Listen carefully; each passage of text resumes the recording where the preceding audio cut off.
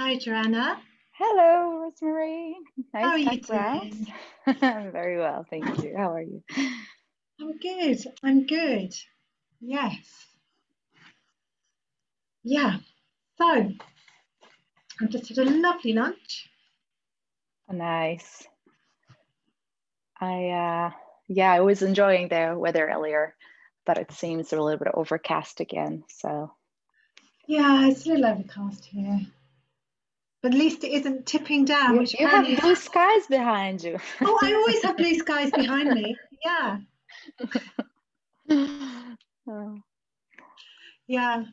At least it isn't tipping down. Apparently, it's tipping down in Devon, or it was tipping down in Devon. I'm not sure, but it was.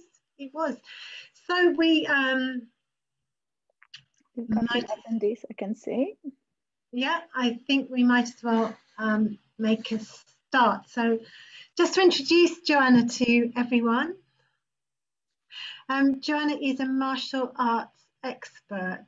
I love you in your outfit. I can't remember what it's called. That's terrible. She's 20 years experience of practicing and teaching martial arts to kids and adults. But is that just Brazilian Jiu-Jitsu, or do you do other styles as well? No, it's been a bunch of different martial arts throughout my life, beginning with kickboxing, judo, Mhm, mhm. aikido. I pretty much trained everything and what was out there to discover what was the most effective style, and just out of curiosity. So that's across a whole spectrum of different martial arts. Yeah. And is the Jiu-Jitsu your favorite? I think so. It's the most complex and the most challenging by far from all of the arts I've practiced. So this is the one I kind of tend to resonate towards. And also I see very big application for self-defense for that martial art. So that's why I'm kind of sticking to it at the moment, focusing on it. Okay, so let's come back. Joanna is absolutely passionate about delivering self-defense workshops across a wide range of different sectors. And today she's going to share her knowledge and experience in a workshop that will discuss legal aspects of physical defense, but also will include some demonstrations of practical intervention. So if you've got any questions for Joanna, obviously just pop them in the chat box, or if you like, in the Q&A box, or if you are on Facebook, though I know it's live in different pages, on the Facebook chat, or even message us, that's fine as well. If you send a message to Thinktree Hub, we can pick that up. So Joanna, over to you. Really looking forward to it. Thank you so much for that lovely introduction. And hello, everyone. I welcome you this afternoon into the self-defense workshop. We have 45 minutes to go through some of the theoretical parts, but also looking at some of the physical interventions, as Rosemary mentioned. So thank you for joining me, because I think it's perhaps now more than ever so important to look after our personal safety in everyday life, really, not just in our line of work that we do, but also when we're out there in the street by ourselves, when we travel, just to pay attention to our circumstance and bringing aware really of what's happening around us to make sure we are safe. So today I'll share a short presentation with you and share the agenda.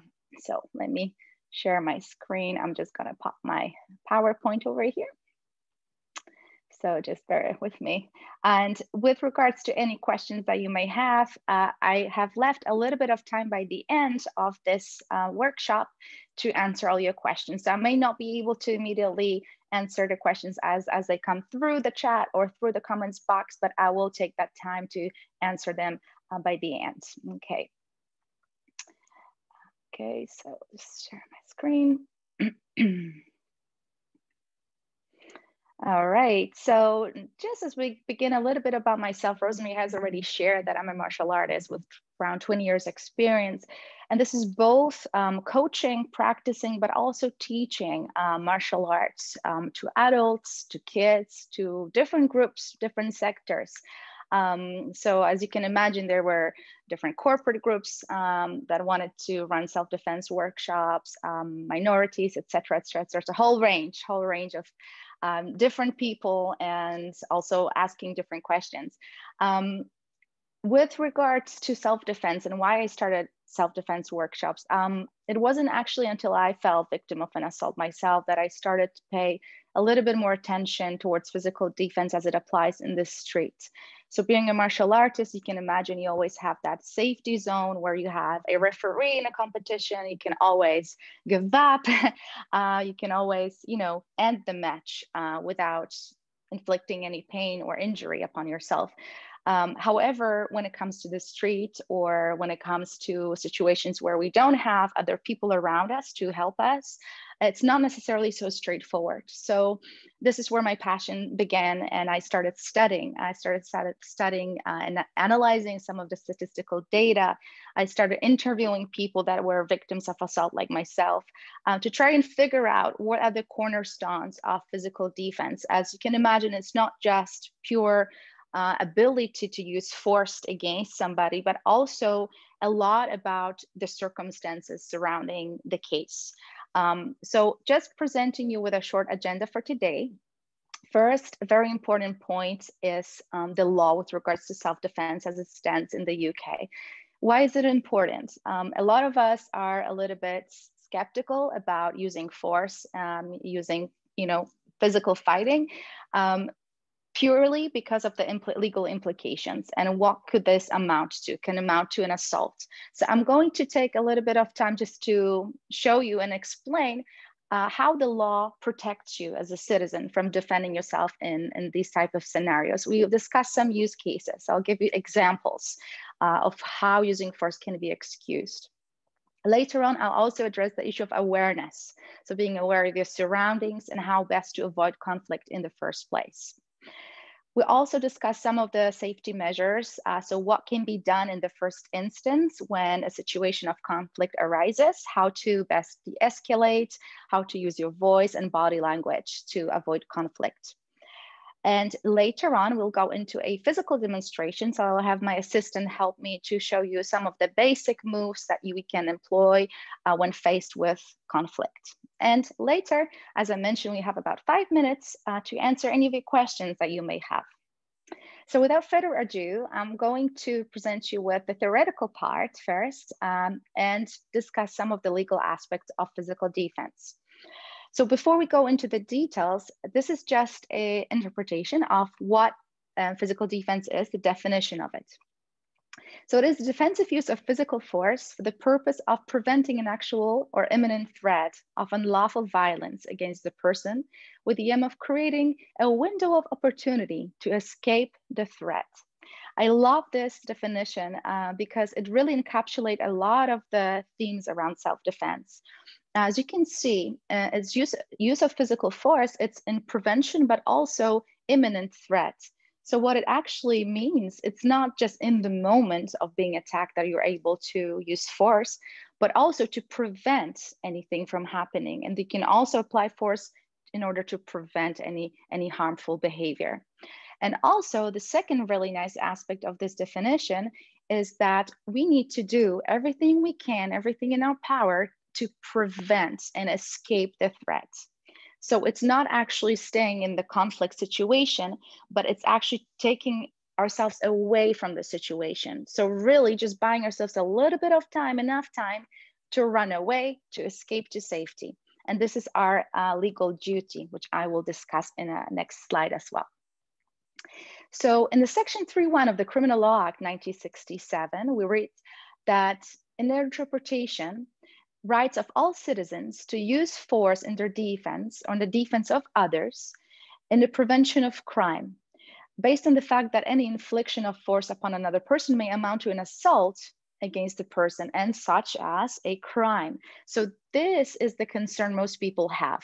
A lot of the times when I teach moves in my workshop, people come and ask me, well, if I hit somebody like that, or if I react this way, this amounts to an assault, so I can be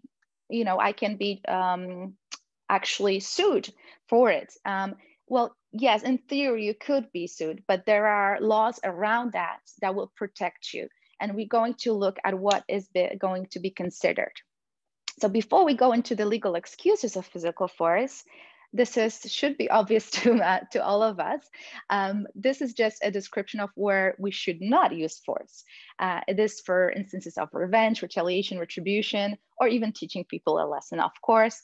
In that circumstance, the physical force will not be excused. So if these circumstances are inexcusable, what is an excusable force? Well, again, here we're coming to the British law. The use of force against a person may be justified or excused in law in these three circumstances. One, to prevent or terminate a crime, and this is governed by the Criminal Law Act 1967. Two, to prevent or terminate the lawful detention of oneself or another. This is also governed by the common law. Most people assume physical defense, someone is attacking me, I'm defending. Not only this situation can amount to physical defense, as you can imagine, in situations where you're being detained against your will, and whether it's a hotel room or maybe therapy room or wherever where you practice or where you find yourself in, by yourself with a person one-on-one or even with more people, whenever there is an action against you in order to detain you, you can also use physical force against that person. Even though there is no imminent physical harm, but there is potential harm that can be as a result of that detention. The third point here mentions prevention or terminating the breach of peace, governed by the common law. An example of a breach of peace is someone entering your premises without your knowledge or without your consent. So we have these three legal excuses. Now, when a case goes to court, if you're being sued for using physical defense, what's going to be taken into consideration is what we call an honestly held belief. And the general approach to that is that the force can be used as is reasonable in the circumstances. That's a very important sentence, reasonable in the circumstances, but also as the defendant believes them to be, even if the belief is a mistaken one, or even if that mistake is an unreasonable one. So what it actually means is that we use our better judgments. So whatever is happening to us, we interpret through our own lens, okay? And then it may differ from one person to another. I may feel that someone is a threat to me, while another person may not feel that. So it really is down to my judgment of that person and their intentions.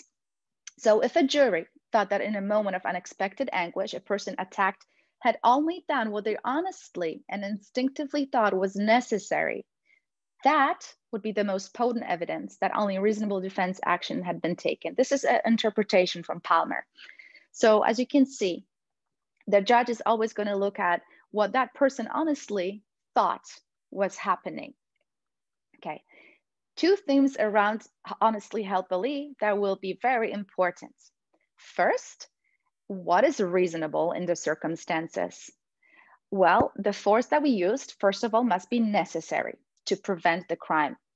So when we say what is necessary, what we mean by that is we have a duty to avoid conflict as citizens. So if there is a window of opportunity for us to run away, to de-escalate, or to do anything else to prevent this from happening, we should always take that route in the first instance. If it's impossible, then we can look at other options. Second principle will apply to the level of proportionality. So what does it actually mean? If we do use force, what amounts to a proportional force? Well, as you can see here on this slide, the standard is best defined in terms of what is reasonably proportionate to the amount of harm likely to be suffered by the defendant or likely to result if the forcible intervention is not made. So what we mean by that, if I'm preventing some greater harm from happening, yes, maybe I will need to use physical defense and hurt somebody. But if that's a lesser evil, then that is still within that proportionality rule, okay? So we have two aspects of necessity and proportionality. So now, and we have an example here just to demonstrate what proportionality rule really is. I'll just read out the slide and try to figure out in your heads whether the person responsible for their action could potentially go to court. A 15-year-old boy is located in a children's ward situated on the 4th floor of a hospital. The boy attempts to jump out of the window and below him is a concrete pavement, which is seriously going to injure or even possibly kill him.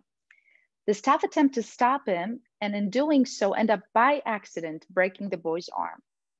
Now, what do you think? That the staff's action have been proportionate in so much as the harm caused to the boy, prevented a greater harm from occurring? It should be obvious, maybe not immediately, that the action is proportionate, because if the action is not taken, then the boy is likely to suffer a serious injury or even die. So obviously this action was just to prevent a greater harm from happening. And this depicts the level of proportionality really, really well. So just to encapsulate what I've mentioned and kind of create like a nice package for your legal principle here. First of all, we have to ask ourselves, is the force necessary? And if so, how much force can we use? Now, first of all, just to mention again and recap that we have to demonstrate the unwillingness to fight. And this is consistent with the legal duty to avoid conflict. How? By disengaging, by leaving, if this is possible option to be taken. Now, there are some exceptions. For example, if we have a duty to stay, that's another thing.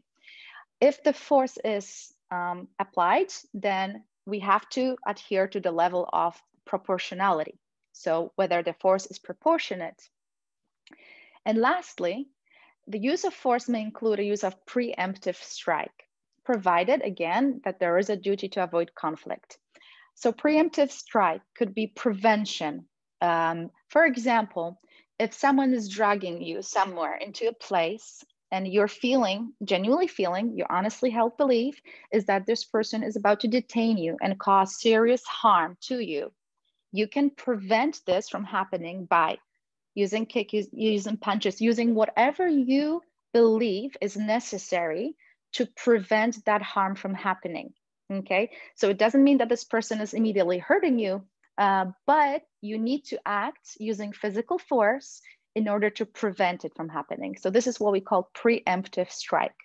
We're preemptively trying to take ourselves away. But remember, if there is an opportunity to run, this is the route that always should be taken.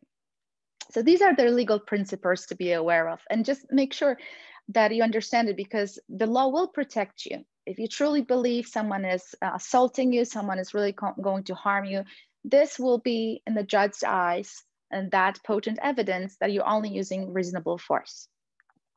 Now, with regards to awareness, it really breaks down to precautions and what we are actually planning ahead.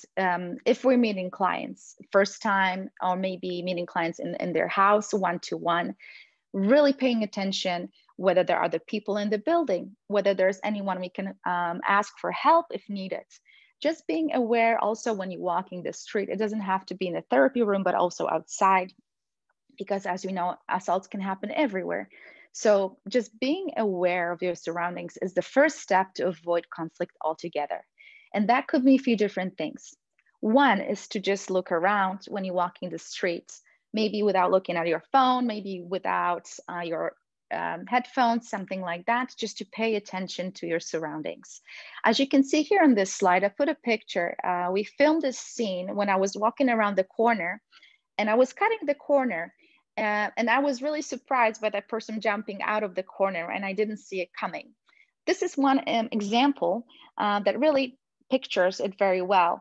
If I was to walk a little bit more away from that corner, I would have probably had enough time to react. But here I'm cutting the corner and I'm not really paying attention and to what may be behind that corner. So this, again, that awareness piece that can save me altogether. Second very important aspect when you're walking out in the streets is your posture and eye contact. A lot of the times potential victims that are being targeted are either not paying attention, maybe on their phones, and looking quite vulnerable. So what looking vulnerable really means is that, you know, you don't seem very confident. Maybe you're a little bit wobbly, maybe tipsy, maybe not really giving that assertiveness sign.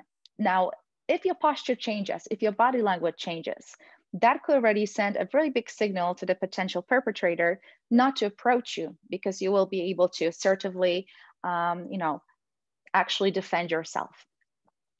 Later on, we'll also look at distance control, and I will demonstrate how to control your distance. But a general rule of thumb is that this is our safety zone. Okay, so if someone comes anywhere closer, we should already pay attention and try and use everything we can to bring this person away. So there's few things to mention. Escape routes is one of them. So whether we are in a therapy room or whether we're in the street, we always have to think, what are the exit routes? Is there any way I can run? And if so, where would I run? Where's the exit? So always trying to pay attention, especially if you're by yourself, to where is the route to safety. Later on, we also have a look at using improvised weapons in the worst case scenarios. I've also put using voice as a weapon. This is one of the most powerful things, apart from your body language itself, is to assert yourself and respect your boundaries by using your voice and very clearly stating what is it that you don't want. And oftentimes they're not, using my own example, many times people would approach me in the street and I truly didn't want to converse, I didn't want to engage. Clearly, by stating my intentions in a very clear way and oftentimes repeating myself, the person was just simply go away. So I know from experience, this small trick really does work. And assertiveness it can save you from trouble a lot of the times. So stance and voice, we'll look at that in a demonstration that I'm going to do in a minute.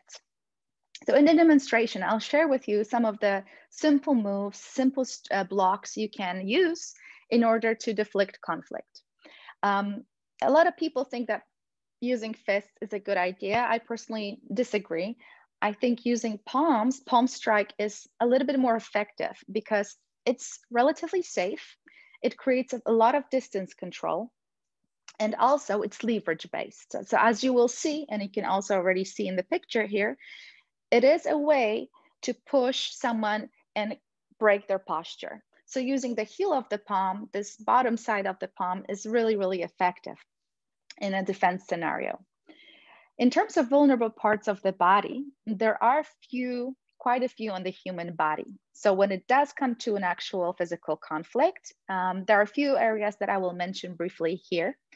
We won't discuss all of them, but just to focus on the most common ones. The throat is a very vulnerable part of the body. Chin, the space right underneath the nose, and the eyes. So this is looking at upper body.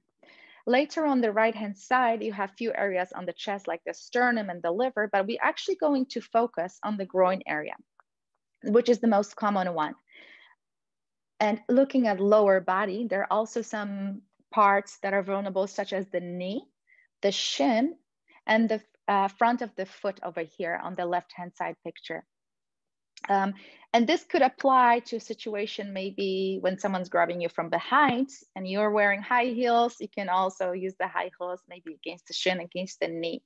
And even kicks in the knee can be very harmful indeed. In terms of the head, the back of the neck is a vulnerable part, but also the ears.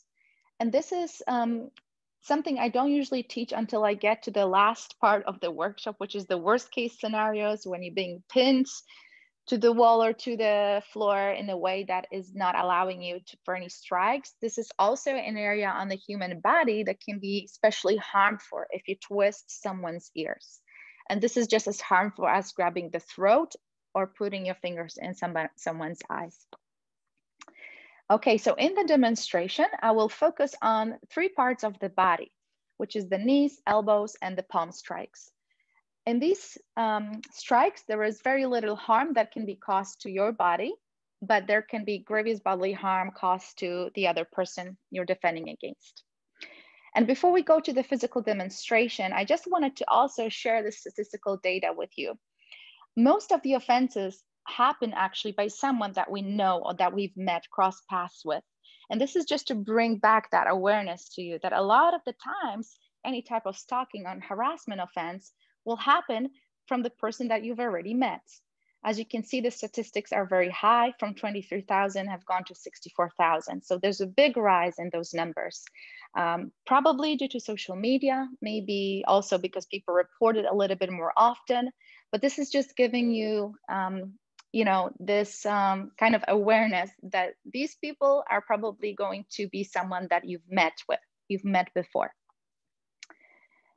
And the last slide here that I've not have mentioned yet before, but if you are in a therapy room and you feel unsafe to the degree that you like to call out for help and there is no one else in the building, what you can do, you can put your phone on mute, and you can still have the phone not on airplane mode, just on mute, and have the phone next to you somewhere. So in a situation of danger, you can actually press for 5 seconds the panic button, the volume button, and that will trigger a response where all your emergency contacts, which you set up on your phone, will receive a text message with your current location, and they will notify your emergency contacts that you are in danger. So you have friends around that could come and help you or pick you up, they would immediately be notified of that situation. So I advise you, if you haven't used it, set up your emergency contacts on your phone. Okay, so now we're coming into the demonstration section of the workshop. Okay, so I'll have my assistant help me to demonstrate a few moves. Okay, so I'm just gonna move the camera. All right, so hopefully you can see us from here. Okay, so now we're going to discuss, this is Isabella, my assistant. We trained together, so she knows what she's doing. So today, first of all, we'll discuss distance control. So first of all, whenever in a situation of danger, you have to think about your personal safe space. So as I mentioned, personal space is somewhere where I can reach my hands. If someone comes a little bit closer than this space, I want to bring my hands up to already frame. This is what we call a frame, because my arms are already up. And this by itself, in an international language, interpreted in every country in the same way, is a sign to de-escalate. So if you ever have a case that goes to court, the judge always looks at the CCTV camera.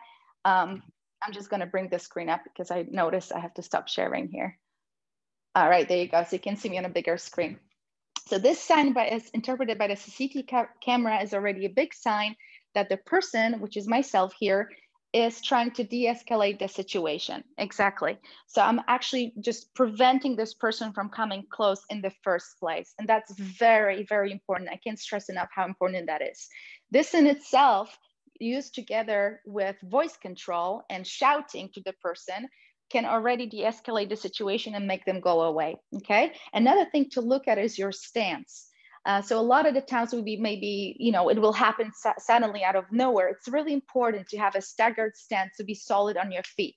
Whenever we're in a situation where my legs are crossed or feet together, I'm not very stable. So if someone comes pushing, there's a very big likelihood I'm going to collapse to the floor, which is not what I want. So ideal scenario is to have a staggered stance. And if they start coming close, I'll put my hands up and start shouting for them to move away. You can use phrases such as go back, don't touch me, go away, things that have very strong phonetic impact on that person. So that's framing and distance control. From here, if someone comes bringing their hands, maybe trying to grab me, or maybe even grab me from the side, or even punch me, or let's assume this is a case scenario where the hand is coming at me, I can use very simple blocks. So the idea of a block comes from inside control. So I don't want to have my hands to the outside. I want to have my hands to the inside if I'm thinking of blocking. Why? Because I'm still trying to protect my face. So my hands have to be relatively close to me. So in case the punch comes at the face, I have my elbows closed. So she's coming right and left. And I use very simple blocks up and down, using my forearm at a 45-degree angle to make sure that that person does not touch my face. So one more time, 1, 2, and just watch my stance is still solid with a staggered stance. If the punch is coming a little bit lower, I can use the same block, but this time my arm is facing down. It's still at an angle, so she goes the other way. Exactly. Let's just pause there for a second for everyone to see this angle. That's it. So look, my hand is still blocking from inside, okay? So it's not outside, it's inside. And then the other side will be exactly the same. So we have 4 blocks. If you do have someone in your household you would like to practice this drill on, start very slowly and ask them to target different areas of your body, and then just move into the blocks 1, 2, 3, 4. 4 planes of motion. Sometimes the attack, very rarely, but it can come from overhead or from underneath. Situation maybe someone tries to grab your hair. I'm going to use a block, bringing my hand over like this and crossing my arms. So wrist crossing. Maybe someone's trying to throw an object, most likely grabbing the hair. So one more time, I'm bringing my hands up and they're in a crossed manner like this. Now, similarly, if maybe I have a bag on me and someone's trying to grab the bag, I use the cross by bringing my hands down and moving my hips away. So this is the move I'm trying to do. Move myself away and crossed arms defending. This potentially could also be a knife defense. If someone's coming with a knife, I use this type of a block. So we have 6 blocks effectively. Okay, so let's just recap them. 1, 2, then lower blocks 3, 4, high block 5, and low block 6. This is something a nice reflex drill can practice if you ever wanted to try it out. Now, most commonly, talking with people who've been massage therapists or working for the NHS and hospitals, most likely scenario you come across are wrist grabs, actually. So wrist grabs can be different depending whether it's in the street or maybe you're in close contact with somebody and someone just grabs your wrist. Now, depending on the intention of the person, and maybe a slide grab, and most of the time it won't be too strong, and using a circular way of moving your arm can actually break that grip. So if she grabs me, I move my hand to the outside and circle her in to get the hand out of the way. So it won't be too difficult. If the grab is a little bit more powerful, for example, the person grabs with both hands, I won't be able to use the same defense here. So this is a little bit more, I would say, advanced, where right now I'm thinking this is a little bit dangerous. This is something not quite right, sending a red flag signal. So there's 2 things I could do. I could bring my hands together with my palm facing up and drag my hand out of the way, bringing the elbow up. So I'm essentially doing this, bringing my hand on top of the other and bringing the elbow up. This is leverage based. So even if someone's really strong, this should really work. So hands together, elbow up. An alternative to that could also be a hit in the groin. It could also be just a follow-up. So perhaps I cannot break it. I use a groin kick and then release myself and always push back and create distance, okay? So wrist grabs, again, use your common sense and think what is the actual situation. Because if it's somebody just trying to, stroke your hand, not necessarily drag you anywhere, what could be enough is just to assertively tell what you don't want. So just, be careful in looking after your boundaries. So telling the person, please do not touch me. And you can keep repeating this message until they stop. And most often than not, they will. From a lot of stories I've heard from different clients I've worked with, confidence and asserting what you do not want can actually just take you away from that dangerous situation. Obviously, when you're working with somebody and you don't feel comfortable delivering a massage for them, you can just always ask them to leave. Okay, keep repeating yourself until they do so. Second thing I wanted to address is the use of palm strike. So this is something we've seen in one of the pictures. So if someone comes really close and I was a little bit late, so for example, yeah, they're starting to touch me or grab me or maybe even connect with my throat, whichever the scenario is, I can use the palm strike using that part of my palm to bring underneath my partner's or opponent's chin. In this case, I bring it underneath the chin or right underneath the nose. So I very gently press and from underneath her chin upwards.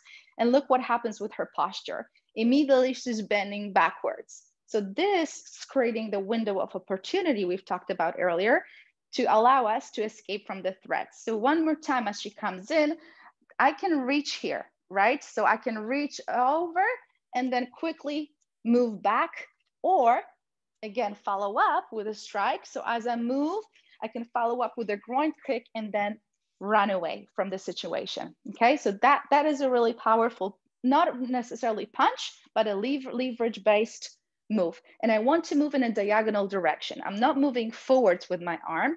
I'm moving diagonally upwards because I'm essentially bringing that person's torso backwards, like so. A couple of other things I promised to mention are elbow strikes and knee strikes. Elbow strikes will be delivered from close range. So we're talking about a scenario where I'm not that far away. I'm a little bit close now. Say maybe I'm against the wall. There's no exit route, and now I really have to defend myself. Elbows and knees are the safest parts on your body that you can use against an attacker. Two ranges of motion for the elbows. If someone grabs me like that, I can use my elbow coming from down towards up, towards the ceiling. So here I'm actually targeting also the chin area. So if I bring my elbow from here all the way up, or back elbow all the way up, I can actually knock someone out with this simple punch. This chin area is super vulnerable. So if you do it from the backhand, it has a little bit more momentum, but you can obviously use both elbows to bring those upper strikes into the human body on the chin, right underneath it. Second type of motion where you can do with your elbows is to the side. So let's say this time maybe I'm not able to target the chin. However, I see the temples and the chin on the side are open. I can use my elbow in a sideways direction to target these areas. Okay, so elbows over here usually be more situational when they're a little bit closer to you. Exactly, so their face is a little bit closer. This is when it's going to be most applicable. Knee strikes, similar. This is more close range. So someone comes attacking me. For here, I will use the back leg because I have a little bit more momentum. If I use the front knee, it doesn't have that much power.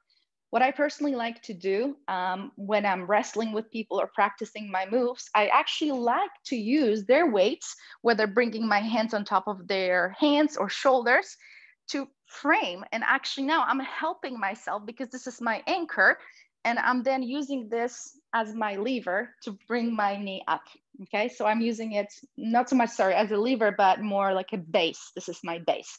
So even if they come at my throat, I bring my hands over their forearms, and I will strike with the back knee into the groin. If it's further away, I can strike with my foot, or I can bring myself a little bit closer and just follow up with the same back knee strike, always from the back knee. It's more powerful, has more momentum. And obviously, you can follow up with another strike. So what it means, you can do two knees or a knee with an elbow. So let's play a scenario.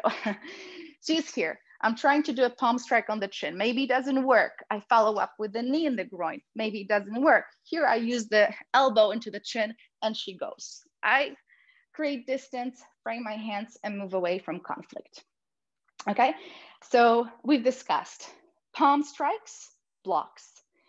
We've discussed hitting the groin, hitting the chin. There's also a couple of things. Ears, I mentioned already. There's also two vulnerable parts of her body here. One, I can use my fingers against the throat. This little area here is gonna create distance.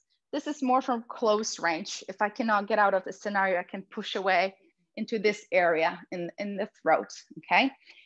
Again, this is not very harmful, but it just creates distance. So this I would use in maybe a bit less harmful scenario. If someone is just maybe like, you know, not necessarily attacking you per se, but you wanna move them away, you can target this area.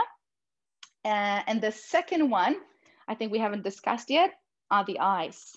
So I'm gonna bring my thumbs in, 4 fingers to the outside. If you go down a little bit, everyone can see the camera. And thumbs into the eyes. This is last case scenario, obviously. And this is if everything else fails. If you're really close range and you can't do anything with your hands and legs, you can use your fingers to target these areas: throat, ears, and eyes, okay? Last but not least, you can use improvised objects. So whatever you may have at hand, this is probably the most common one since we're in the UK, okay? if you have something at hand and you feel like you're scared to defend yourself, use it. Use it as an improvised weapon, whether to create distance or whether to hit with that object. You know, pepper spray isn't legal in the UK. And a bunch of other weapons aren't legal either, but you can use objects in the line of defense as well. So just thinking about that as well. I think I've covered pretty much the basics of what I plan to do. Thank you, Isabella. So I will welcome any questions now with regards to the presentation itself, but perhaps also with anything else that we have not covered today.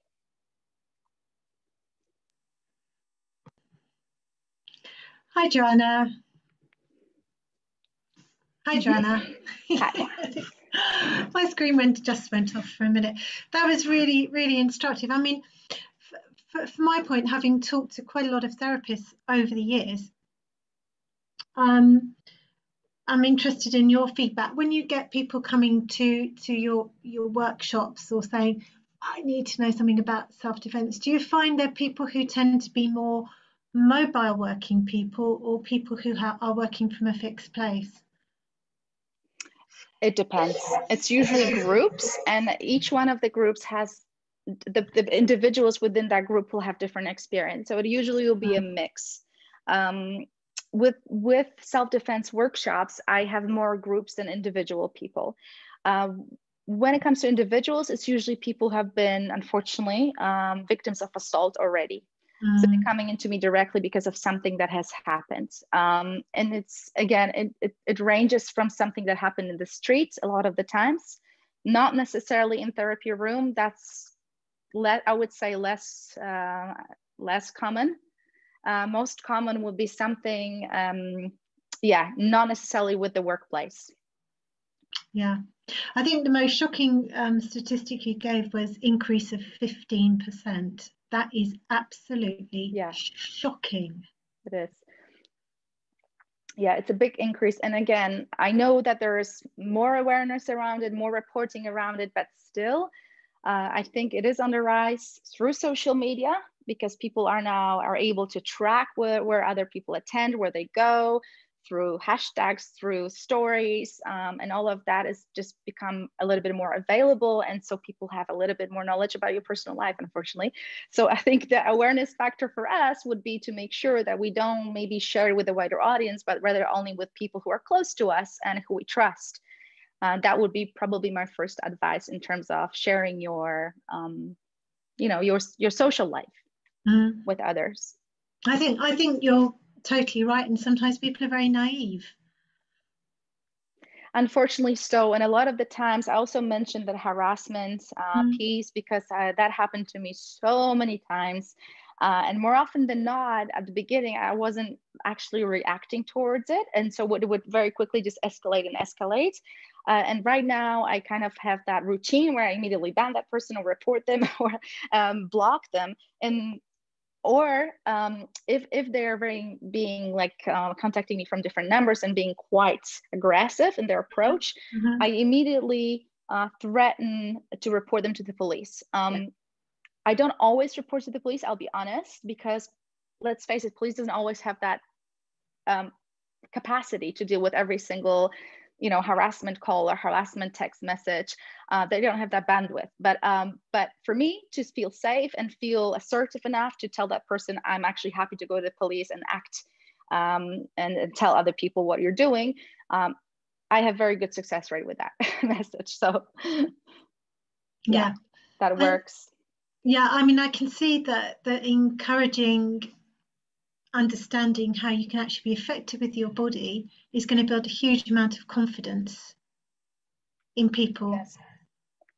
Yes, I think this is the biggest problem with working with people in self-defense, is that they're actually scared to physically do anything. They're also scared to use their voice. They're scared to act in a certain way. That I keep saying this over and over again, because I cannot stress it enough how important it is to really be confident enough just to tell that person, I don't want you to touch me, I want you to go away. And yeah, often than not, that is already like that measure that's going to help us and save us from danger. Obviously, there are scenarios where it's higher impact, where we have no choice but to defend ourselves. But again, this is going to go down to how confident you are within your body. So it's unless you train your body in a certain way, and it doesn't have to be necessarily one particular martial art, but anything really that will make you feel empowered. Obviously, I'm biased for jiu-jitsu, but it could be anything like boxing, even cardio boxing, anything where you engage with other people and kind of use your reflexes, use the body to kind of understand how the body moves and what you can do, because there are a lot of things you still can do even as a smaller person. I train with people who are much stronger than me, much bigger than me, and I still see the application of that technique and how much it can do. So yeah, I mean, you see videos of some of the really tiny Japanese women overpowering enormous opponents. So yeah, and I think again the really key word that you brought up is learn to be assertive. Yes, because you're immediately changing the dynamics simply by being assertive. It's kind of something that almost isn't expected. You're changing the direction of travel. 100%. And this is something that it's not necessarily ingrained in it's partially ingrained in our DNA, but most often than not is taught and learned. So this is something you can improve. I'm an example of that. I didn't used to be very assertive, and I'm still learning how to be. But you can, with practice, you can really improve your level of assertiveness and confidence. Absolutely, I think that's really useful. Joanna, can you just remind everybody of your how people can get in touch with you? Absolutely. So perhaps I'll just share my screen for a second here. This is my website, www.womenselfdefense.com. You can see it on the slide over here, co.uk. There you go. So that's probably the best way to get in touch with me. I think the simplest way. So you can make a note of that. And yeah, I'm gonna be more than happy to answer any questions that may come after that seminar, after that workshop, because I'm aware that some people will be watching it at a later date. So they will, and I think again, it's the kind of thing, if you're watching it, you can actually pause it and then rewind, and then that's how you begin to take it in. So is your email something like just info@women's self-defense, or my email at the moment is joanna.boxing@gmail.com. You okay with that being shared? Yeah. Okay. Yeah. Yes. I'm just putting that in the chat box. Joanna. Okay. I can put it as well here. Yeah. Perfect. Joanna, thank you so much. Again, I think yours is the presentation that people will just watch, stop, pause, rewind, take in, and then are you running classes online or just in any particular place? Both. Yes, I'm based in West London, but I do a lot of online classes as well. That's for individuals and groups. So yeah, definitely this is something I can do if someone is based further away. You can do a lot online too. That's wonderful. Joanna, thank you so much for sharing some of that with Very us. welcome. Thank you so much for having me. Oh, it's a pleasure, because it's the kind of thing that makes a difference to people's lives. It really is. Thank you, Rosemary. Okay. Bye, Joanna. Bye. Okay, so we now have 50